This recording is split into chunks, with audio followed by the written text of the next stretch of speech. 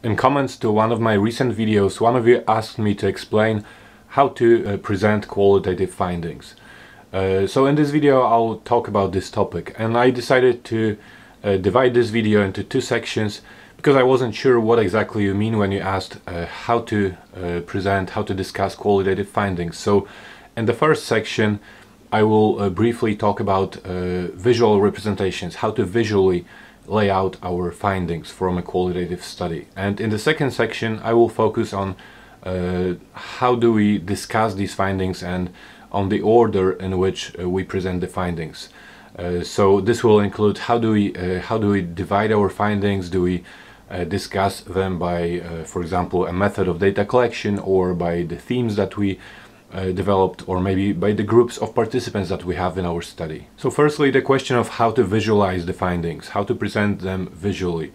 So here there is no clear-cut answer, because it will really depend on what you want to present, and also on your study, what the aim of the study was, and what kind of findings you gathered in your study. In general, I'm a big fan of presenting qualitative findings in a format of a table of themes. So you have a table in which you list all your themes and list how many times they appeared, and also in how many sources, in how many interviews, for example, if you had interviews in your study. This is a very clear way to represent your themes.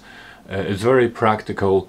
It shows the reader straight away the whole thematic framework, and later you can, if you have individual sections that discuss these themes, you can also break that table down into smaller sections of that table. So for example, if you have a theme of challenges of online education and benefits of online education, as you go into the section on challenges and benefits, you can take sections from that main table of themes that you present at the beginning of your chapter, and then just present the small section, the small table that only lists the benefits or only lists the challenges of online education, if that was the topic of your study. And two additional considerations with regard to a table of themes are one, should we provide these numbers that I mentioned, so how many times the theme was discussed and how many interviews? That's the first question. Some people do not like the idea of presenting these numbers, arguing that what you do when you present such numbers is quantifying qualitative data. So you're turning qualitative data into numbers. So you're making it look like it's quantitative data, in fact. Despite this criticism, there are still many qualitative researchers and authors who still prefer this way, who still argue that it is beneficial to cite these numbers. And I'm one of these people. I definitely like to give these numbers, because without these numbers you don't really know how strong a given theme was. So if you think about it, if you have a theme or topic that was only discussed by one participant, as opposed to a theme that was discussed by, let's say, 19 out of 20, of course it's good to show the reader how many times this theme was discussed, to make our argument, to build our argument for how strong the theme was, or maybe for the fact that we decided to include it as one of the main themes in our study. So I definitely like to give these numbers. And the second question that I was asked recently is whether you should, in that table of themes, whether you should have a column in which you provide example extracts for each theme. And again, this depends on individual perspective and approach, but I do not like to give such example extracts in a table for several reasons. The main reason is that it simply makes the table very long and difficult to read. And the second reason is that in order to provide these extracts, you have to, of course, be very selective, and you have to decide which extracts to include in that table. And to me, when doing so, there is a risk that you will simply not communicate what this theme was about. So somebody may get a wrong idea about this theme if all they have, at least initially at the beginning of the chapter, is that table, and just one or two extracts without any context or any explanation. So I don't like doing that. I prefer to omit this information, not to give these example extracts in the table, but then as I go through my chapter, as I discuss these themes, I like to explain what they were about, and of course use a lot of quotes and extracts from my data. And in addition to the table of themes, you can of course include some other visualizations. So you may include some word clouds or models and diagrams. You can include charts, and this will really depend on what you like and what you want to include, and also on what kind of study you were conducting, because sometimes it simply makes sense if you're conducting an exploratory study of some kind of a process, for example. It's of course good to demonstrate that process through a diagram, a model of certain relationships, how something was likely to influence one theme was likely to influence the other theme, and so on and so forth. So obviously it just makes sense to present this kind of a dynamic model, dynamic relationship, in addition to your table of themes, because I would argue that it's always good to have this table of themes first, the table that I discussed. But also sometimes there are studies where it doesn't seem to make sense to have these diagrams or models, because simply you're not interested in speculating about relationships. To use an example I gave you, if you're conducting a study of the participants' opinions about certain challenges and benefits of something, so in our example of online education, you may not necessarily be interested in any kind of relationships. You don't even want to hypothesize about such relationships. So why would you need a model? But then on the other hand, some people like visual representations, and they can still put all these themes in some kind of a static model that nicely represents the themes that you found in your data. So like I said, it really depends on you, but it is my opinion that it's always, whether you choose to supplement this information with some kind of a diagram or chart, it's always good to have a clear table of themes from your data. So now let's move on to the more important, in my opinion, part of this video. So how do you present, how do you discuss the findings of your study? And here again, it won't really help you to know that as many other things, as many other aspects of research, of qualitative research, this will really depend on many factors, and most importantly on your approach, on what you decide is important. So here I'll go through several approaches, several possible approaches to presenting your findings, discussing your findings, and then at the end I will explain how to select the right approach and what factors to consider when making that decision. So let's work on our example that I provided before. So let's imagine we have a study, we have conducted a study of participants' opinions about benefits and challenges of online education. And in our study we had two groups of participants. We had teachers and we had students. So how do we present our findings? Here I suggest that we have a couple of possibilities. So the first possibility is to present the findings by the main themes.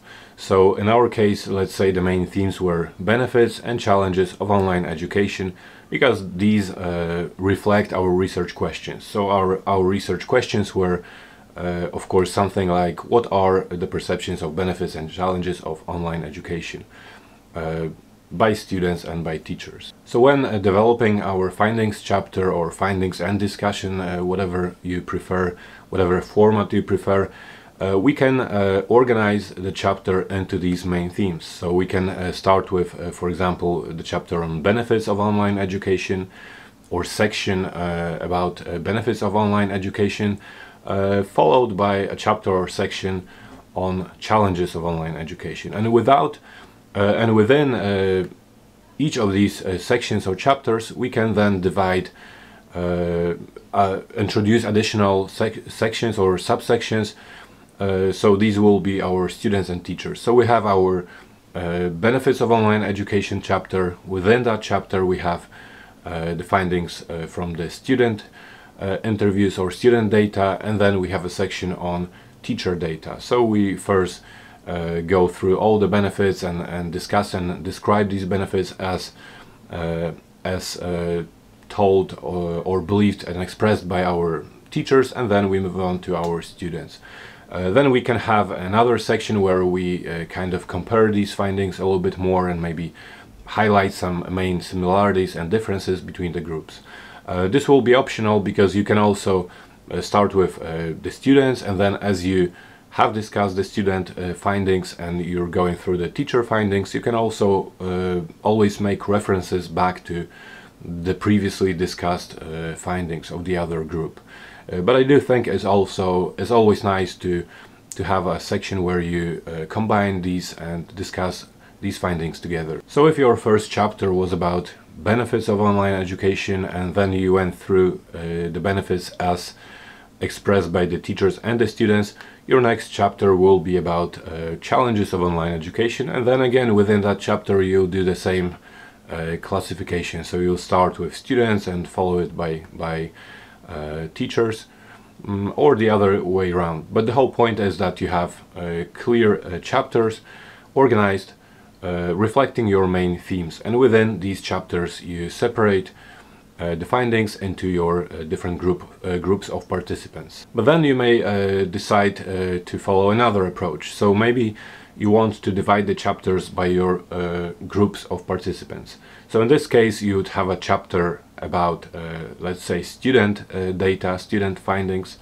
In that chapter you'll have sections about students' opinions about benefits and students' opinions about challenges of online education. And after that you'll have a chapter on teacher findings, and within that chapter you'll have sections on benefits as expressed by the teachers, and then benefits as expressed, and then challenges as expressed also by the teachers. So unlike in our first approach where we developed our chapters based on our main themes, here we developed our chapters based on our groups of participants, and within each chapter we discuss the main themes. And then again, ideally it would be nice to have another chapter in which you combine student and teacher data and discuss certain similarities and differences. But now to make things a little bit more complex, so hold tight because it will become more and more confusing. Imagine that we have also different methods of data collection in our study. So we conducted interviews with these both groups, but also we distributed a questionnaire asking about these benefits and challenges, and also again we distributed that questionnaire among these different groups, so teachers and students. So here a couple of new possibilities arise. So how do we organize this kind of findings? We can, so the first approach, we can organize the findings by the method, because now we have two different methods. So we can have a separate chapter on interviews, interview findings, and a separate chapter on questionnaire findings.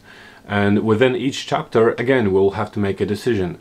So this is where the things get quite complex, because within the interview chapter, we again have to decide, do we discuss the interviews by the group or by the theme. So it will either be the interview chapter, and then it will be a section on benefits, for example, and then we'll go through benefits as discussed by the teachers and the students, and then we'll have our next section on challenges, and then we'll go through both groups again. Or we can have the interview chapter, the interview findings chapter, and then divided by the groups. So again, student interviews and then go through both benefits and challenges, and then teacher interviews and go through benefits and challenges. And after that we would have our questionnaire findings chapter, and then again we have to make the same decision. Do we follow the structure based on the main theme,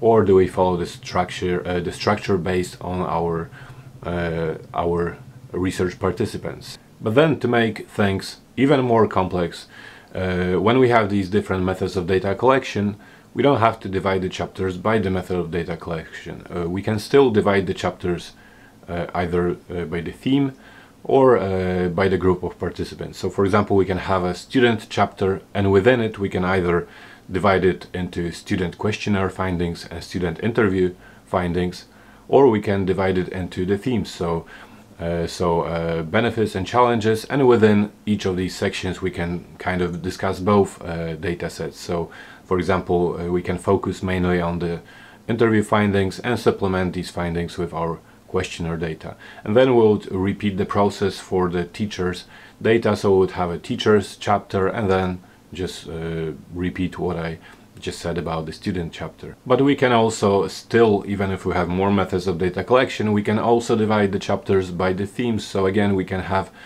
the benefits chapter and the challenges chapters separately, and then within the benefits chapter we can decide whether we want to divide it into student data and teacher data, and then discuss these different groups, or we can divide it into interview findings and questionnaire findings, and then within these sections we can discuss, for example, within the interview findings we can discuss the student interviews and straight away compare that to the teacher interviews. So as you can see, there are so many different possibilities for how to present your findings. So how do you decide which one is the right one for your study? Of course, as I said in this video, and as I said many times before, there is hardly ever the right way, especially in qualitative research, because all of these are correct ways of presenting findings. So you will have to make a decision for what suits your study. Also, you will have to decide which one you're the most, you feel the most confident following which approach. So it will really depend on your preferences, but also on your study and what kind of narration you want to build around your findings. So if it's very important for you, for example, to highlight the differences between the two different groups, it may make more sense to focus on dividing your chapters into groups, into student and teacher data, to make it very clear and focus on each of these groups separately before having a chapter in which you discuss the findings together. But maybe you really want to put your themes in the foreground, and you really want to focus on the themes, on the benefits and challenges. You believe this is the most important part of your study, so you want it to be very clear what kind of themes emerged. This could also be more suitable if, for example, there was more consistency between the different groups, so you have you have two very similar thematic frameworks for each of these groups. Perhaps it would also make a little bit more sense to divide these into themes, because if you have quite different themes, of course it may be a little bit more messy, because you may have more to say on one of these themes and less to say on the other of these themes. So this will also contribute to your decision, your personal opinion and your personal judgment. So you have to think, do I have enough data to put in that chapter to make a separate chapter, and will this chapter be comparable to the other chapter? So again, this is for example, if you have different methods of data collection and you have plenty of data on interview from the interviews, but you don't really have that much from the questionnaires, perhaps it's not the best idea to have a separate interview and questionnaire chapters, because your interview chapter will be very long and very detailed, and your questionnaire chapter will not necessarily be so long. So in that case, it's probably better to choose a different way to follow the classification that I mentioned by the group of participants, or maybe by the themes, because you can kind of hide some limitations of your questionnaire this way, because you can focus on discussing the main data from the interviews and just supplement it with the questionnaire data. So when you talk about the themes, for example, and you say that in the interview most of the